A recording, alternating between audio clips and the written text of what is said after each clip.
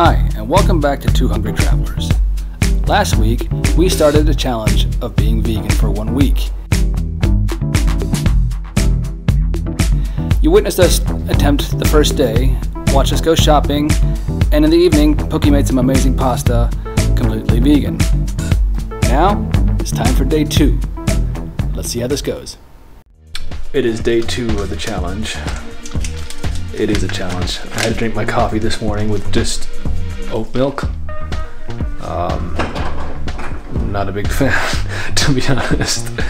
But yeah, time for breakfast. So what is for breakfast? Today I thought it would be nice to start with a yogurt bowl. So we're having a mix of Alpro soy yogurt and vanilla Skyr high protein yogurt. Then we have some fresh mango.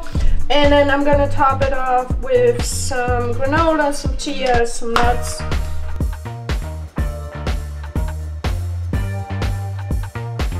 Okay, that's it. Are you happy with your work? Yes. That's breakfast.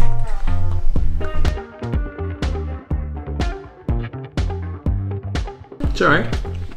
Doesn't taste like soy, doesn't it? It's very good yogurt.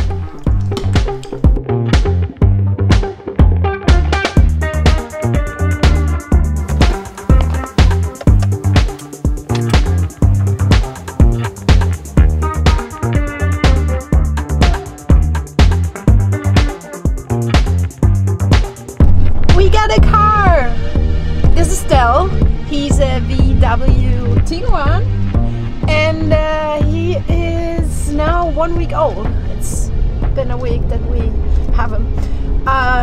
If the pandemic taught us one thing, then it is we need a car. We need a car. We definitely need a car, and we're so happy with him. He drives great. He looks good. Yeah, and it's just gives us way more possibilities of going around.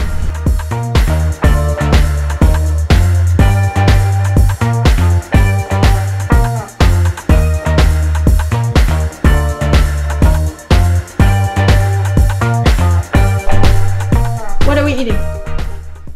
Toast. And?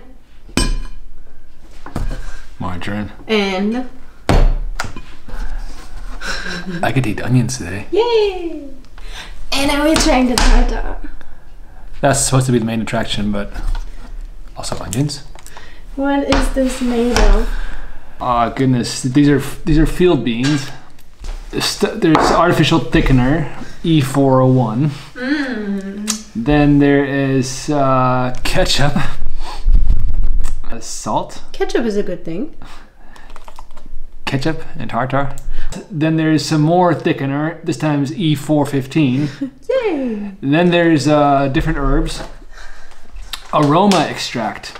Wow, I wonder what kind of aroma they extracted from what? Then tomatoes, then you have pickles. And then they're saying capers, well not exactly capers, it's caper creation. Then there's gluten, mustard, natural aroma, pea flour, okay, oil, green olives, more vinegar, water, and onion extract, fermented. Amen. So nothing you would expect in a regular beefsteak tartare. So I'm not sure who said that vegan food is healthier than beef or than meat in general. I mean, look. It looks like tartar, but it smells pretty bad. Yeah, and the ingredients, I mean... It smells sour. Okay, I'll try it. If all fails, I'll just have my toast with onions. Well, it's got a lot of vinegar in it, so it doesn't surprise me that it smells sour. Let's just dump a good amount of onions on top. And to make it even better, we have some Tabasco habanero.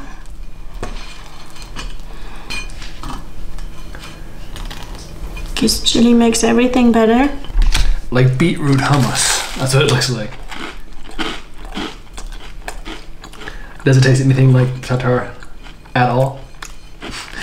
Does it deserve the name Tartar? The onions and the chili definitely help.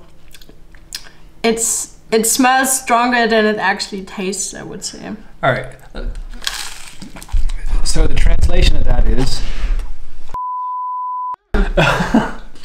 No, you can eat it. But we have Hiltel here. Hiltel is Zurich's oldest vegetarian restaurant. And they do.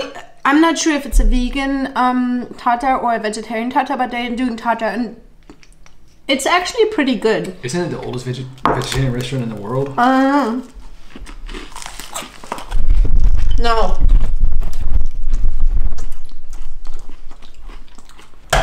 I can taste the Tabasco. I can taste the onions. And to be honest,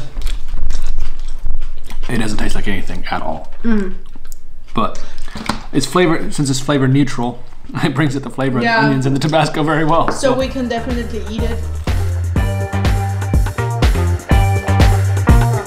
It's not bad. It's okay. The old tartar.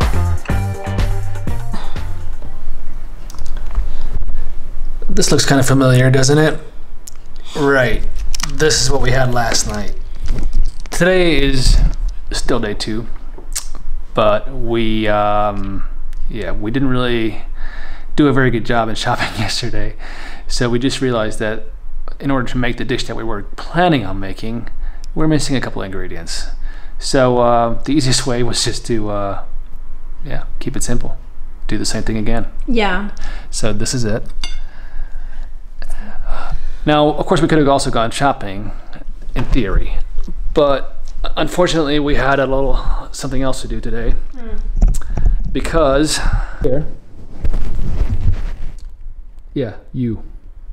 this guy decided he needed another trip to the vet, so we did that. Singha, see you tomorrow on day 3.